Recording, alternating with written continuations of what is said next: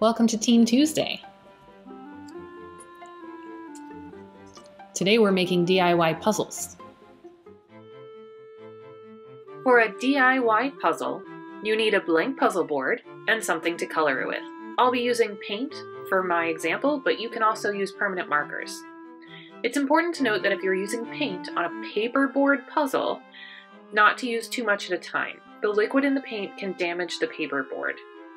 If you need more color, paint on a layer, allow it to dry, and then add another layer of paint on top.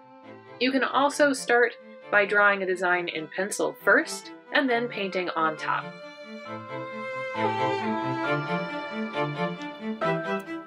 Once the paint is dry, if you'd like, you can put a layer of a clear sealant on it, like Mod Podge or like a polyurethane or an enamel or something, and then you can take it apart and put it back together again. Have fun puzzling.